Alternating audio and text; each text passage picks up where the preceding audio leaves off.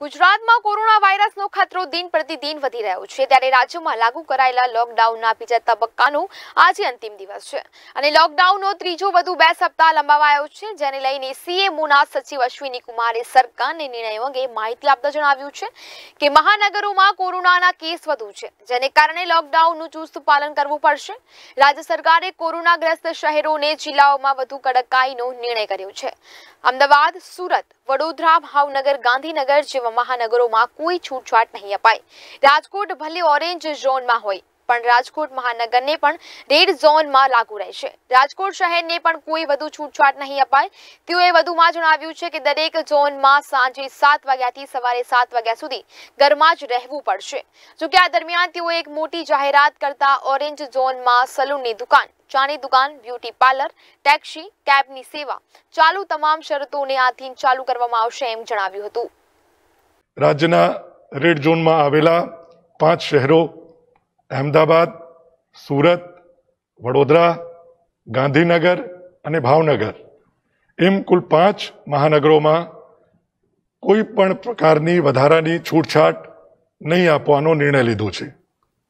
સાથોસાથ રાજકોટ કે જેનો સમાવેશ હાલ ઓરેન્જ ઝોનમાં છે પણ ત્યાં પણ અગાઉ થયેલા કેસોને ધ્યાનમાં લેતા અને લોકોની આરોગ્ય અને સુખાકારીને ધ્યાનમાં લેતા રેડ ઝોનની જેમ જ રાજકોટ મહાનગર વિસ્તારમાં પણ કડક અમલવારી કરવાનો નિર્ણય લેવામાં આવેલ છે અને જે રીતે અમદાવાદ, સુરત, વડોદરા, ગાંધીનગર અને ભાવનગરમાં કોઈ પણ જાતની વધારાની છૂટછાટ આપવામાં આવી નથી એ જ રીતે રાજકોટ શહેરમાં પણ કોઈ પણ જાતની વધારાની છૂટછાટ ન આપવાનો નિર્ણય રાજ્ય સરકાર દ્વારા લેવામાં આવેલ છે।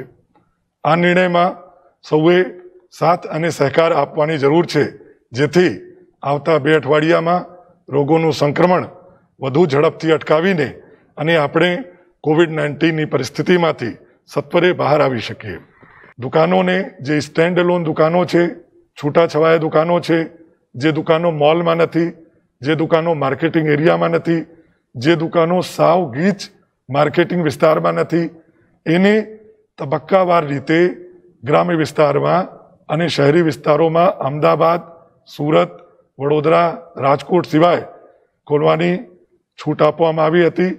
આજે જે છૂટછાટ આપવામાં આવે છે એમાં વાળંદની દુકાન, હેર કટિંગ સેલૂન, ચાની દુકાન અને બ્યુટી પાર્લર એ પણ ઓરેન્જ અને ગ્રીન ઝોનમાં ચાલુ કરી શકાશે। સાથોસાથ ઓરેન્જ અને ગ્રીન ઝોન બંનેમાં ટેક્સી અને કેબની સેવાઓ પણ એક ડ્રાઈવર અને 2 પેસેન્જર એટલે કે 1+2 સાથે ચાલુ કરી શકાશે।